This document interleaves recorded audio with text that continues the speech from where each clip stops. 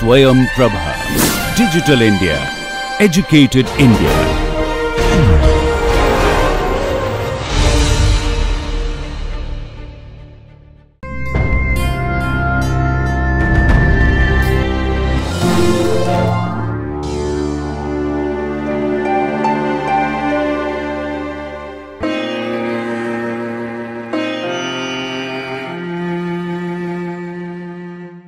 Hello, I am Dr. Medora Dias from Goa Medical College.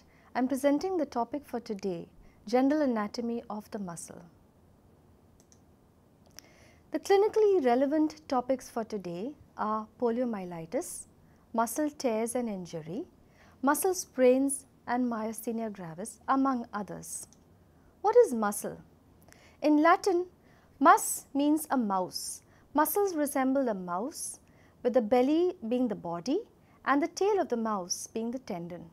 It's a contractile tissue made up of cells called myocytes, and these cells shorten by contraction and they are lengthened in one direction, wherein they are called muscle fibers. We could classify muscles into different types. If you see in this figure here, skeletal muscle forms muscles of the skeleton of the body. There is cardiac muscle found in the heart and smooth muscle found in the gastrointestinal tract. Coming to skeletal muscle. Skeletal muscle is striated muscle. It has striations across its length. It's multinucleated and forms half of the body weight. It is supplied by the somatic nervous system. It is also called striped muscle, striated muscle, somatic muscle or voluntary muscle. Next is the smooth muscle, you can see here, made of fusiform fibers present in the walls of ducts, walls of blood vessels, genital systems, cardiovascular, the digestive systems and the urinary genital systems. There are no transverse striations and it is supplied by the autonomic nervous system. Cardiac muscle, this is present in heart, and it is also striated but branched, having intercalated discs. It's involuntary, totally under the autonomic nervous system. If we compare the three types of muscle, skeletal, smooth and cardiac, we see where they lie. Skeletal muscle lies in the body skeleton as well as in places like the tongue, pharynx and esophagus. Smooth muscle lies also in the esophagus, the iris, gastrointestinal tracts, genitourinary tracts and blood vessels. Cardiac muscle lies only in the heart walls. The structure in skeletal, they are long and cylindrical, whereas in smooth muscle they are spindle shaped. In cardiac they are short and cylindrical. Branching pattern in skeletal and smooth, they are unbranched, whereas in cardiac they branch. Multinucleated in skeletal, uninucleated in both smooth as well as cardiac. The banding pattern is seen in skeletal and cardiac but not seen in the smooth muscle. Intercalated discs are present only in the cardiac muscle and not in skeletal or smooth muscle. The nervous supply is from the autonomic nervous system for both cardiac and smooth but not for skeletal. Blood supply is less in the smooth muscle and more in the other two types. Contractions are rapid in skeletal, slow in smooth and rapid again in cardiac. Cardiac muscle never gets fatigued because it lies in the heart, whereas smooth muscle gets fatigued very late, whereas skeletal muscle gets fatigued immediately. Skeletal muscle is also voluntary, whereas the other two types are involuntary. Coming to the parts of skeletal muscle. Skeletal muscle has two ends. We say origin and insertion. If you look at your arm, origin and insertion. The origin is supposed to be the part of the muscle that remains more fixed, and insertion is supposed to be the part of the muscle which moves. Now, these terms are interchangeable. The origin and the insertion could be interchangeable depending on which part is fixed and which part is moving. Parts of skeletal muscle could be divided into the fleshy part being the belly and the fibrous or the tendinous part. sometimes expanded to form an aponeurosis. Tendons are stronger than the bellies, and if there ever is an injury of a muscle, it's usually the belly that will rupture rather than the tendon. How do we break up skeletal muscle into smaller elements? So we have the full muscle, as you can see in this figure here, and this full muscle is made up of bundles of smaller groups of fibers. These are called fasciculi. Each fasciculus is made up of one muscle fiber. A muscle fiber is also called a myocyte or a muscle cell. Each muscle cell is made up of many myofibrils, and one myofibril is made up of many myofilaments. So here we have broken down muscle into a full muscle, fasciculi, a fiber, myofibrils and myofilaments. In muscle, the cytoplasm is called sarcoplasm and the plasma membrane is called the sarcolemma. In skeletal muscle, the sarcoplasm has several hundred nuclei and they are peripherally placed under the sarcolemma. Myofibrils have alternate light and dark bands stretching across them as seen in polarized light microscopy as the A band or the dark band and the I band or the isotropic band or the light band. The H band is in the center of an A band. The Z line is in the center of an I band. These bands are basically made up of regularly arranged myofilaments, the thick filaments, the actin filaments, and the thin filaments, the myosin filaments. The actin and myosin filaments are slightly overlapping each other. During contraction, they overlap more. During relaxation, they go back to their original state. In this manner, a muscle can contract and shorten, or it can relax and lengthen. The successive part between two consecutive Z lines is called a sarcomere. This sarcomere is the structural unit of a muscle fiber and is defined as being the part of a myofibril between two consecutive Z bands. So we have two consecutive Z bands and the part of the myofibril between this is called the sarcomere. What is the connective tissue that is supporting muscle? There is an outer covering called the epimysium. This covers the entire muscle and it is tough and collagenous in nature. Then each fascicle is in turn covered by a perimysium. Each fiber is covered by a very delicate endomysium. So you have epimysium, a perimysium and a smaller covering called an endomysium. What is the function for all this connective tissue? First of all, it will prevent excessive stretching of the muscle, especially in the relaxed state. Secondly, it constitutes pathways for the nerves, the blood vessels and the lymphatics to pass to the muscle. Thirdly, and most importantly, it transmits the forces generated by the muscle through its tendon to bones. What is the relationship between muscle and tendon? At the myotendinal junction, so this junction between muscle, myo and tendon, forces get transmitted from the muscle fiber through the endomysium to the tendon and then to the bone. Always remember, tendons are twice as strong as muscles. So, when there is strain thrown on a muscle, what is going to rupture is not the tendon but the belly, or the myotendinous junction could tear, or the tendon could pull out a piece of bone with it. Let's come to fiber types in skeletal muscle. You see this picture here. What does it show you? There is a sprinter on one side. Who's a sprinter? A fast runner.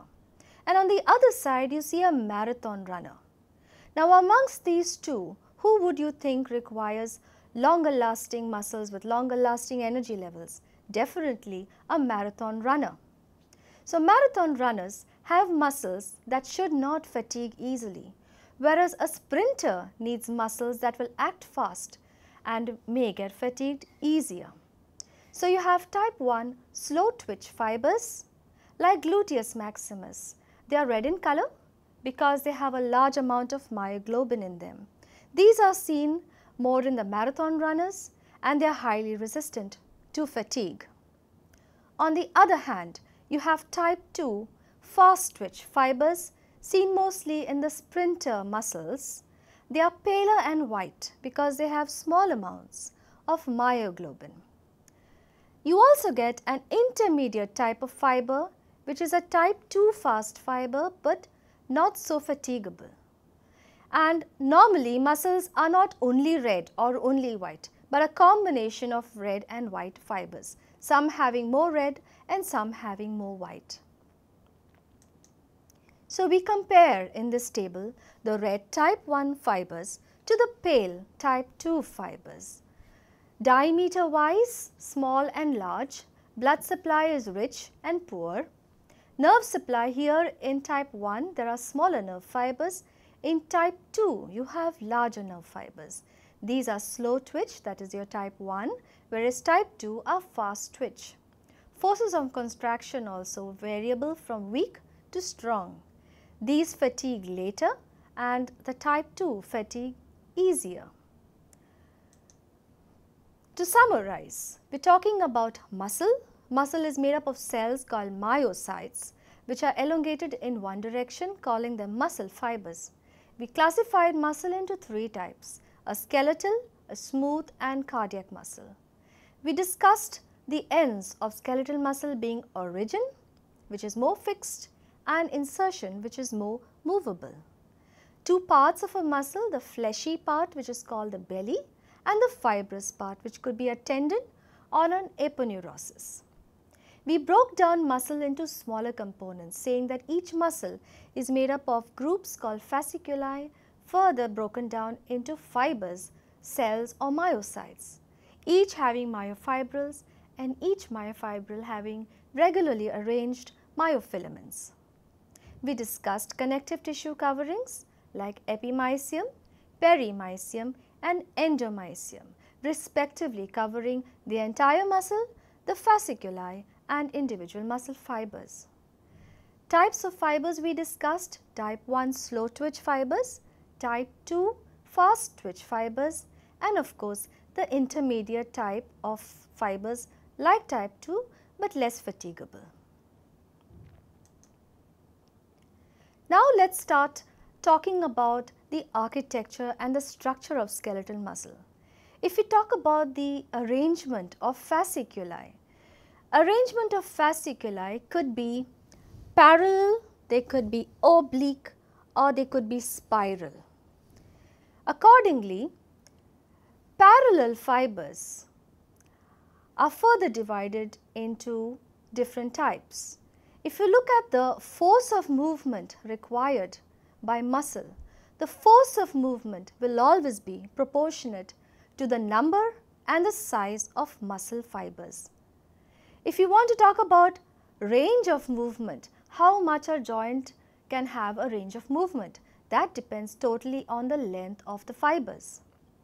So muscles could be classified on their arrangement of fasciculi into parallel fasciculi, oblique fasciculi and spiral fasciculi. So here you see parallel fibers parallel to each other.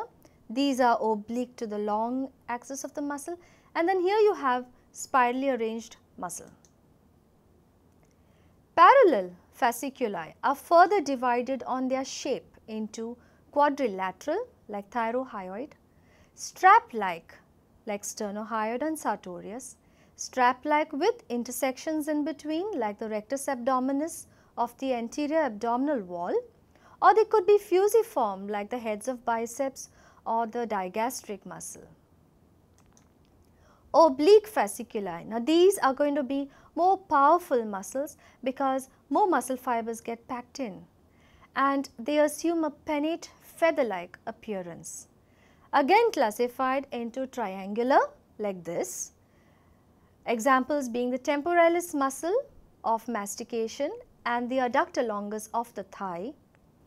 Then there could be unipennate, which is fibers running in one direction to a tendinous attachment, like flexor pollicis longus of the forearm, or extensor digitorum longus, or peroneus tertius of the foot, and palmar interossei.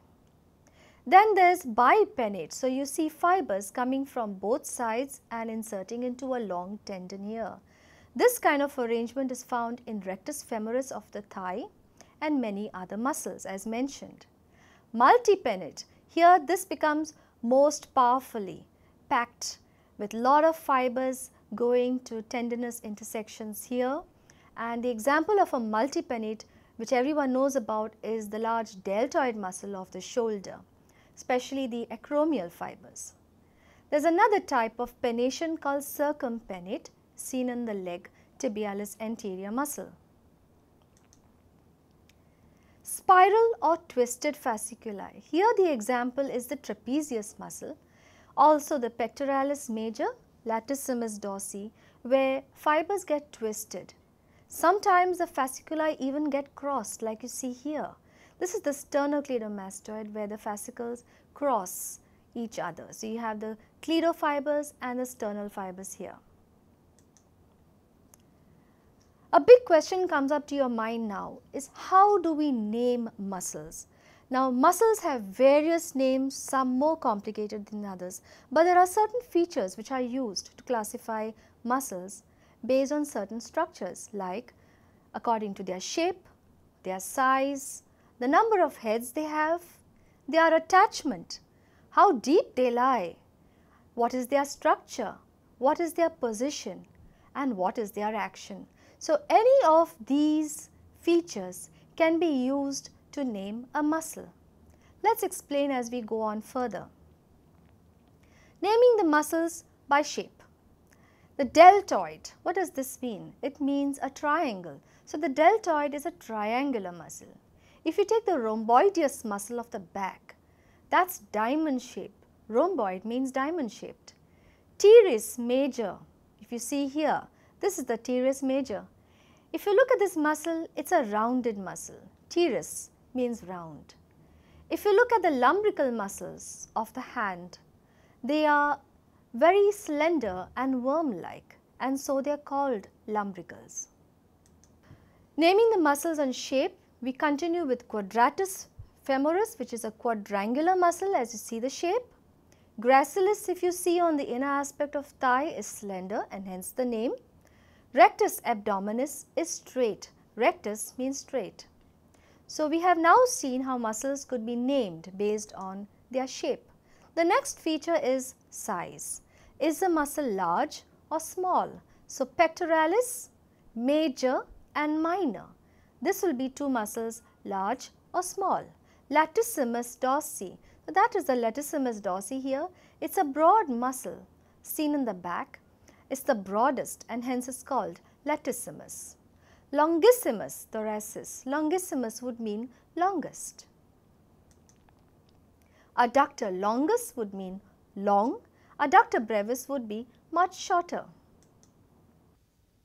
Naming the muscles based on number of heads. A muscle could have 2 heads where it is called biceps, 3 heads where it is called triceps, or 4 heads where it is called the quadriceps. In this figure, we see here a 2-headed muscle called the biceps brachii, a 3-headed muscle called the triceps brachii, and here we see the digastric muscle, di meaning 2, gaster meaning belly, the 2-bellied muscle.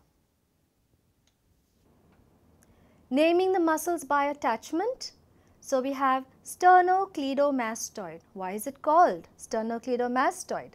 Mastoid is the mastoid process where it is attached above, sternal fibers and clavicular fibers. Cleido stands for clavicle.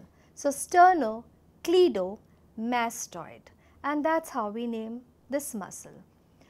Another example is the brachialis, which lies in the arm, and so it is called the brachialis. Naming the muscles based on how deep they lie. For example, in the forearm, there are 2 muscles which are both flexor digitorum, but one is superficially placed and the next one is under that or deeply placed. So, flexor digitorum superficialis and flexor digitorum profundus. In the same way, in the anterior abdominal wall, there is obliquus externus, or rather commonly known as external oblique, and there is obliquus internus, or commonly known as the internal oblique. Both muscles like sheaths lying one inner to the other.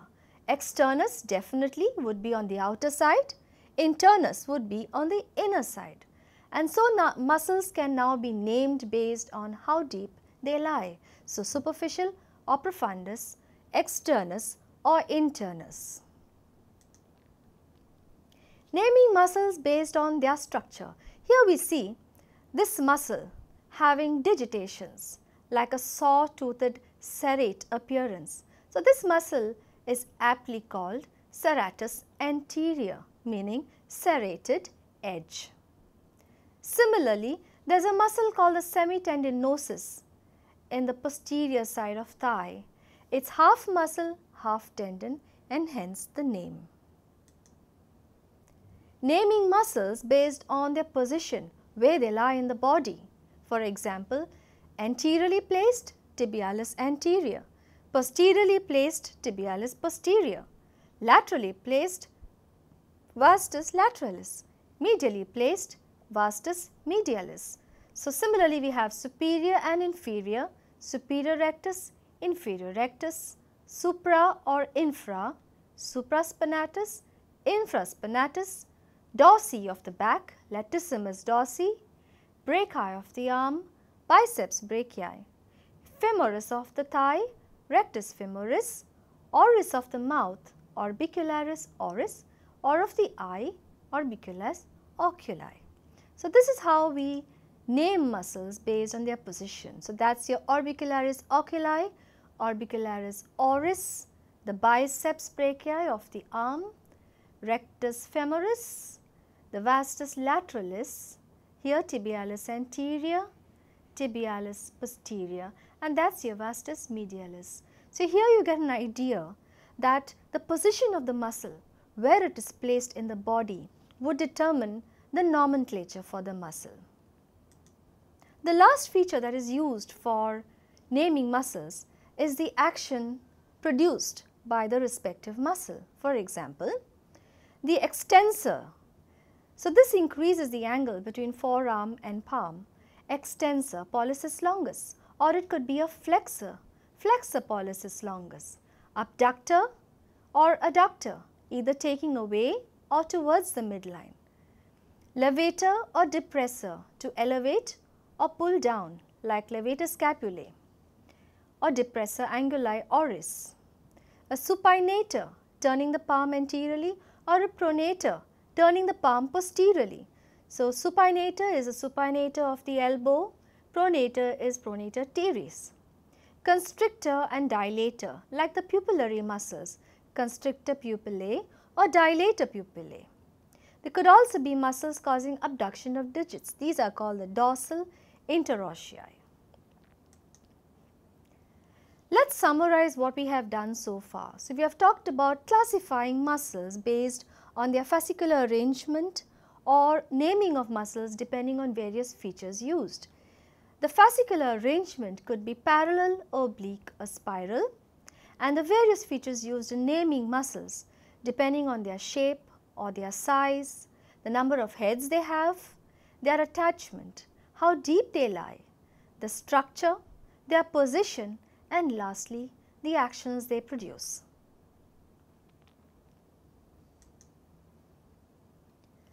Let us study about the nerve supply to skeletal muscle.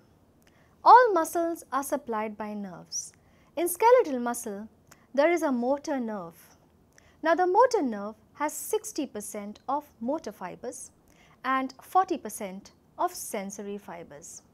So, that is more motor fibers than there are sensory fibers. The motor fibers have different types of efferents.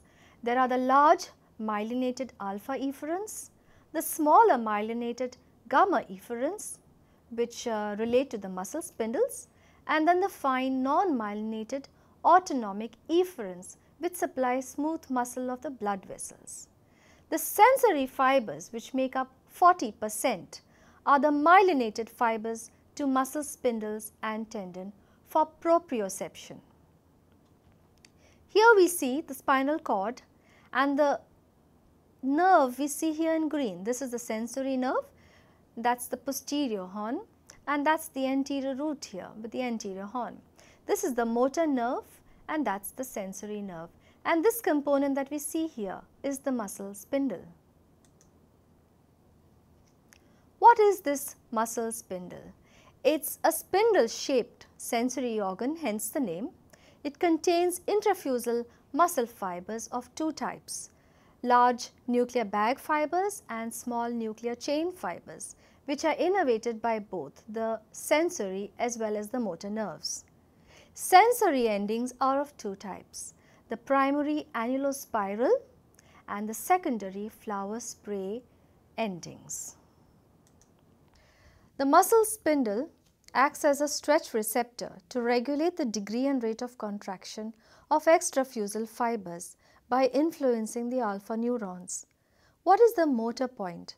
It is the point of the muscle where a motor nerve enters, and it is the point of maximal electrical stimulation giving maximum effect. Motor units could be divided into small motor units and larger motor units. Accordingly, we have a small motor unit, 5 to 10 fibers, found in muscles for fine movement like muscles of the eye, or larger motor units made up of 100 to 2000 fibers, found in muscles for gross movements like the proximal limb muscles. There can always be a composite muscle or a hybrid muscle. Now, a composite or hybrid muscle has nerve supply from two different motor nerves with different root values. For example, the adductor magnus of the medial compartment of thigh, it has an adductor part, so that will be supplied by the obturator nerve, having a root value of L2, L3 and L4, whereas the hamstring part of adductor magnus is supplied by the sciatic nerve, having a different root value L4, L5, S1, S2 and S3. So, here we see one muscle having developmentally derived parts from two different parts, the adductor part and the hamstring part, and so they are going to be supplied by two different nerve components having two different root values. Coming to nerve supply of smooth muscle, there is two types of nerve supply of the smooth muscle. This is the single unit type, wherein there are less nerve fibers than muscle cells like in the intestines. The nerve impulses reaches one fiber of muscle, and this is transmitted to the next fiber by pull. So, here you find the feature nerve supply is sparse, there is less nerve supply. If you look at the multi-unit type, in the multi-unit type again in the eye, you need precise movements and you have more number of nerve fibers or more number of neurons than the number of muscle cells. So, here there is a rich nerve supply and each muscle cell receives a separate nerve fiber. So, contraction is simultaneous and very fast and very precise, and that is exactly what we need from the eye muscles. What about the cardiac muscle? Cardiac muscle, it is supplied by the autonomic nervous system, sympathetic and parasympathetic. What does the sympathetic do? It stimulates the heart rate, increases the blood pressure, dilates coronary arteries and carries sensory fibers of pain from the heart. What do the parasympathetics do? They decrease and reduce the heart rate. Sensory fibers here are involved with visceral reflexes. Let us study actions of muscles. So, everyone knows what does a muscle do? It contracts. So, contraction is the prime action of a muscle. The belly shortens by almost 30%, giving you movement. Range depends on length of the fibers, power depends on number of the fibers. If you look here at a relaxed muscle, you see it is much longer Whereas if you look at a contracted state, the muscle would definitely be shorter. Contraction is of three ways. Reflex contraction, for example, the diaphragm when we breathe. Are we telling our diaphragm to contract? No. So, these are automatic involuntary movements like the respiratory movements of the diaphragm. This is called reflexive contraction. Then there is tonic contraction, slight contraction, but there is no movement. It gives the muscle a type of firmness. The third type is what we understand easily, being phasic contraction. This is further classified into two types, isometric and isotonic. Isotonic is further classified into two types, concentric and eccentric. Let's study some details about the phasic type of contraction. Isometric contraction is a contraction wherein the length of the muscle is unchanged. Iso meaning unchanged and metric meaning length. Isotonic contraction is where the tone remains constant and doesn't change, which is further divided into two types, concentric and eccentric. In concentric, the tension increases as the muscle contracts and shortens, whereas in eccentric, the muscle length increases.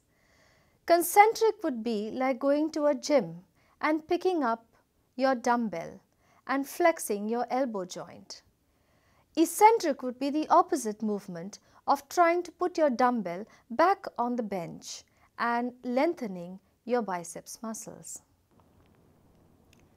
Now, how do muscles and bones and joints work together?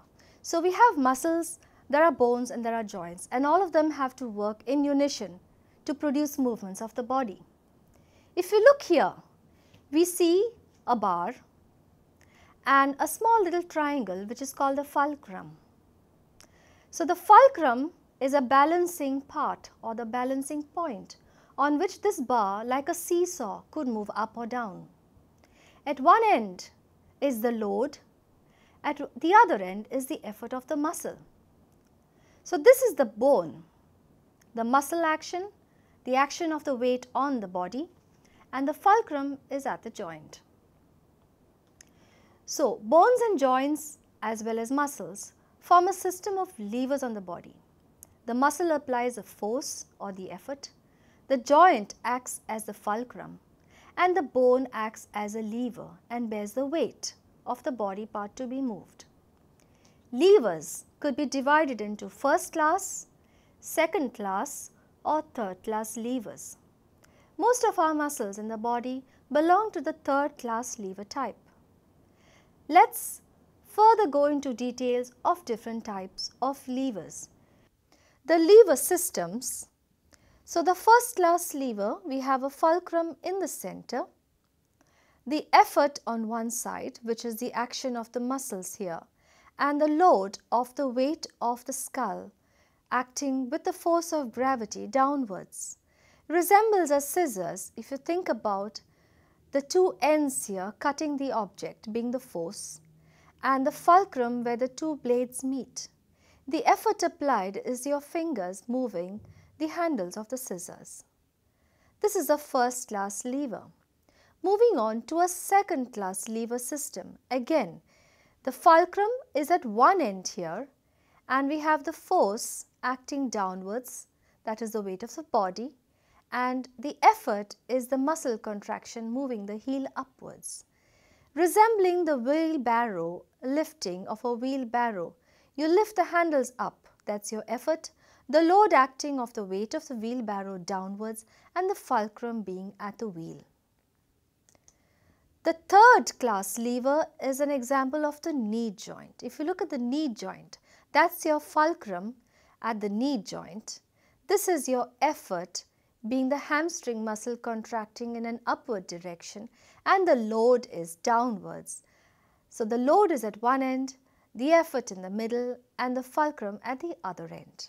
Most of the joints in the body belong to this third class lever systems. When we talk about movements at any joint, we have to understand that sometimes it's not just an individual muscle acting, but there are groups of muscle acting at any joint at any given point of time. So, we have prime movers. The prime muscle moving any joint, for example here, the biceps or the brachialis, it's a prime mover. It's an agonist. It's the chief prime muscle of a joint which initiates and maintains a movement, like the brachialis of the elbow joint. Always remember there is something called action of paradox, where a prime mover helps in the opposite action, like for example, you want to keep this block back on the table. Picking up the block is a prime mover action, but keeping it back on the table is action of paradox, where there is eccentric paradoxical contraction of the prime mover to do the opposite action. What is an antagonist? An antagonist is an opposer. It will do the opposite of the prime mover. It opposes the prime mover and it is required to prevent jerky movements of a prime mover. It helps smooth, precise movements by controlled relaxation of the antagonistic muscles. And they have a common innervation. If you look at this figure here, the agonist of the knee joint and the antagonist, they have common nerve supply, and this common feedback is what allows proper coordination between the agonists and the antagonists for smooth joint control. Fixators, this is a third type of group of muscles which fixes a joint in order to give other finer movements. For example, if you take the shoulder joint, muscles which can fix the shoulder joint like trapezius and deltoid. If the shoulder joint is fixed and stabilized, that means there can be better precise movements at the elbow joint. So, these muscles are called fixators. Then we come to synergists. Synergists is not very difficult to understand. It's basically a muscle, one muscle cannot create a desired movement. So, a desired movement is created by two or more muscles. So, when a muscle, a prime mover, crosses more than one joint, you could have an undesired action of that muscle on another joint. This is controlled by a synergist. Like for example, you want to make a fist. Now, when you want to make a tight fist, the wrist has to be slightly in extension. So, you have the prime movers being the flexing and the synergists being the extensors of the wrist joint to allow your fingers to clasp. So, the extensors of the wrist joint become the synergists in an action of making a fist, a tight fist. Next, we study spurt and shunt actions of muscles. What is a spurt action and what is a shunt action? Or rather, we say a spurt muscle and a shunt muscle. A spurt action acts across the bone and the point of insertion swings through an arc, whereas a shunt muscle acts along the bone and forces the two articulating surfaces together, like in this. Brachioradialis is going to pull the forearm bones towards the humerus and bring bone against bone. This is called shunt action, whereas this is a spurt action of biceps or even the brachialis. So, in the elbow flexors, biceps and brachialis are spurt muscles, whereas brachioradialis is a shunt muscle. So, I think the concept of spurt and shunt can easily be understood by the examples of brachialis, biceps and the brachioradialis. To summarize, we talked about nerve supply of the skeletal muscle, the motor nerve having more motor fibers and fewer sensory fibers. We spoke about a motor unit comprising of a muscle spindle, and we also spoke about the composite hybrid muscle like adductor magnus. Smooth muscle nerve supply, we said multi-unit or single unit type. In cardiac muscle, we spoke about sympathetic and parasympathetic nerve supply. Then we moved on to actions of muscles. What is contraction and how it is divided into different types: isotonic, isometric, eccentric and concentric types. We also studied agonistic muscles and antagonists and how they work together, the Packsianov paradox of agonists, synergists, how they function, as well as fixators. Last we did spurt and shunt muscles and how they act, giving an example of the elbow joint muscles. Clinical anatomy of muscle. How do you test a muscle? It is very important to understand how to test a muscle. Muscle could be tested for power, grades 0 to 5. Grade 0 would be a muscle totally paralyzed, having no movement at all. Grade 1 would be muscle having a flicker of movement. Grade 2 would mean a muscle that cannot act against gravity. Grade 3 would be a muscle that could act against gravity. 4 would be against resistance, and only grade 5 would be normal power against full resistance offered by the examiner. So, how do we examine muscles? The examiner examines muscles because he can determine which nerve is injured depending on which muscle is paralyzed. The examiner provides resistance to the muscle and the person has to resist this and provide the movement. For example, testing arm abduction. The examiner would push the arm downwards, whereas the patient would have to abduct the arm against the examiner's resistance. Electromyography can be another method of testing muscle activity. Electrodes are placed on the respective muscles and another electrode for the movement produced. These are connected to a machine and this can be used clinically to assess integrity of muscles as well as the nerves that are supplying them. Compartment syndrome. Sometimes in the limbs, fascia separates muscles into isolated compartments and each compartment has blood supply and nerves. Damage to the muscles in these compartments could cause inflammation and fluid leakage, giving you a tightening of pressure in this compartment, leading to compression of the nerves.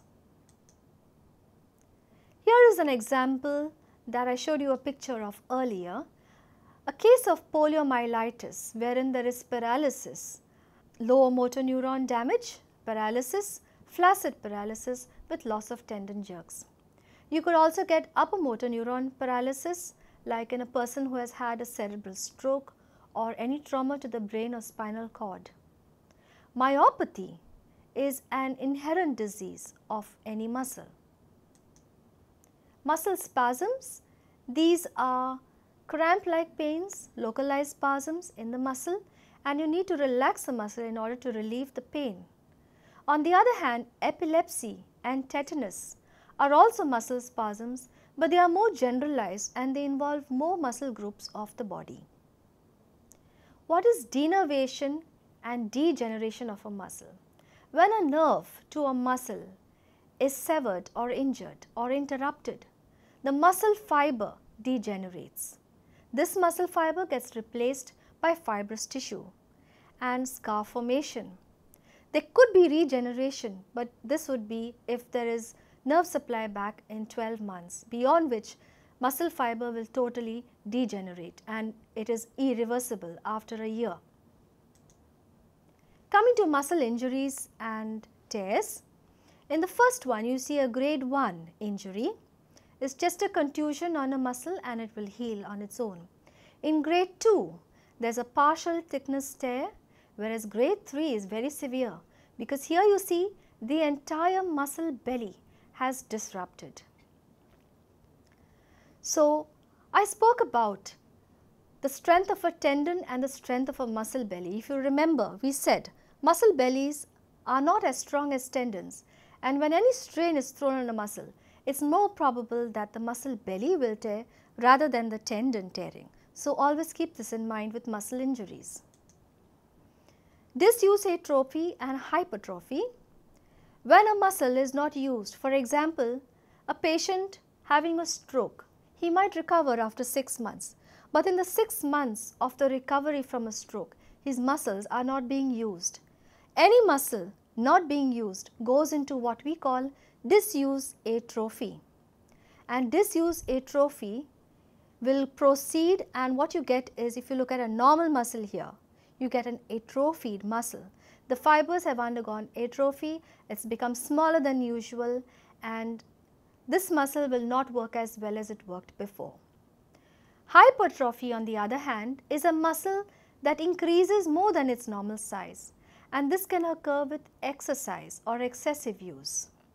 Hyperplasia, on the other hand, is a term you should understand. It is an increase in the number of fibers, like for example, in the uterus in pregnancy.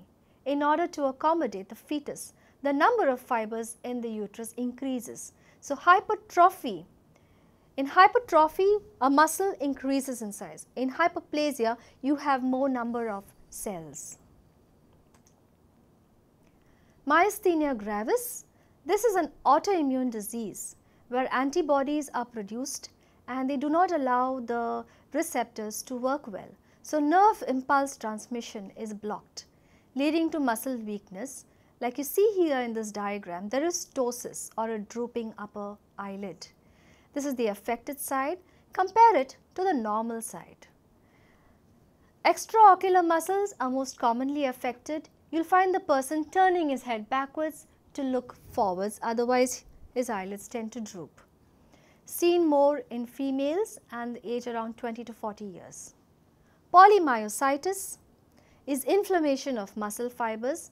The WBCs invade them and it affects mostly muscles close to the trunk or the torso. Intramuscular injection sites. Intramuscular injections are a very common feature. We need to know which other muscles in this body can be used for these sites. So, you have rectus femoris here, and that would be your injection site, or the vastus lateralis, which could also be used for muscular injections. In cardiac muscle, there could be something like fibrillation, where there is abnormal contraction or disruption of pumping of the heart muscle. Angina pectoris is pain due to ischemia of the cardiac muscle. It is relieved by rest. If it gets more severe, it leads to what we call a heart attack. Myocardial ischemia is persistent ischemia due to blockage of most probably a main artery, and pain is not relieved by rest because there is necrosis of the cardiac muscle fibers. This leads to pain along the left arm, chest and the neighboring areas. We summarize whatever we have done for today so far. Contractile tissue made up of myocytes, its muscle fiber. We broke down muscle fiber into its respective smaller bits. Types of muscle we said: skeletal, smooth and cardiac.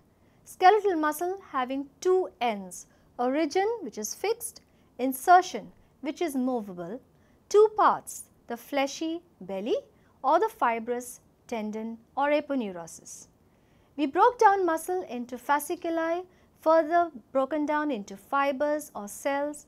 Cells are made up of regularly arranged myofibrils, which are in turn made up of regularly arranged myofilaments, actin and myosin. Coverings of muscle: epimysium covering the full muscle, perimysium covering the fascicles, endomysium covering a single muscle fiber. We spoke about type 1 slow fibers, type 2 fast twitch and the intermediate fibers. At any given point of time, a muscle has a combination of type 1 and type 2 fibers depending on the type of muscle required. Fasciculi architecturally could be divided into parallel, oblique or spiral fibers. Then we came to a huge part of how do you name muscles. We have studied how to name muscles based on their shape or size or the number of heads they have or their attachment or how deep they lie, what is their structure, what is their position, and of course all the actions that they can produce. Nerve supply of skeletal muscle, we spoke about the motor nerve. What is a motor unit? What is a muscle spindle? In smooth muscle, we studied single unit and multi-unit nerve supply. In cardiac muscle, we saw the autonomic nerve supply, sympathetic and parasympathetic. When we studied actions of muscles, we studied types of contraction: isotonic, isometric, eccentric and concentric. We also talked about agonist muscles, antagonist muscles, synergists and fixators. We also had a small topic on spurt and shunt muscles and how they act on the same joint. Clinically, in anatomy of this topic, we studied about muscle testing, what is electromyography, what are the different types of muscle injuries and tears, paralysis, how a muscle can atrophy, how it could regenerate and what is hyperplasia, an autoimmune disease like myasthenia gravis which affects muscles, and last we talked about myocardial ischemia types. With this I end my topic. Thank you.